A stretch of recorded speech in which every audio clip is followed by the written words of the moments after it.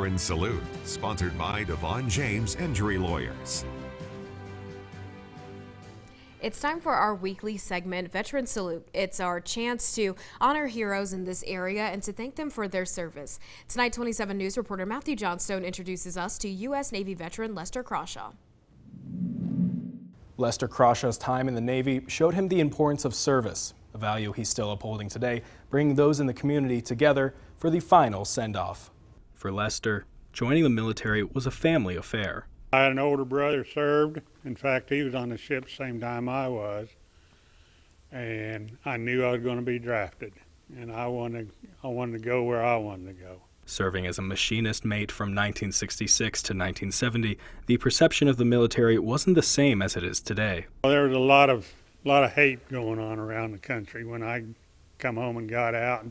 And for years, I didn't even talk about my time in. His perspective shifted after becoming involved with his local VFW and American Legion, putting him on the path he walks today, honoring veterans for the final salute. It lets the family know that they will be missed otherwise than at their home place, and they're not the only ones that are going to miss them.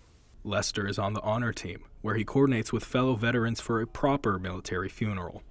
This year alone, he's worked on 54 funerals. I have no trouble rounding up a team. Them men they're right there with me all the way. For Lester, continuing to serve fellow veterans post-service is all a part of the call of duty. Part of my obligation. I did 4 years. This is carrying over. That's all it is. Putting in hours of preparation, working weeks in advance to make the final salute special, means a lot to Lester. Well, I hope when I pass away that I will be honored too. In addition to setting up military funerals, Lester has been commander of the Holton VFW since 2018, where he looks to continue supporting his local community for as long as possible. Working for you, Matthew Johnstone, 27 News.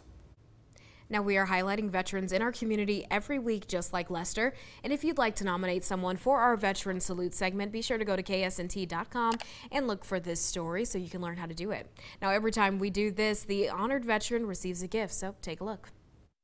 The Devon James Injury Lawyer is here with our Veteran of the Week, and that's Machinist Mate Second Class Lester Crawshaw, who proudly served our country during the Vietnam War. On behalf of all of Kansas, thank you so much for your service. Thank you, sir. I'm honored. And we're honored to present you with a check for $500.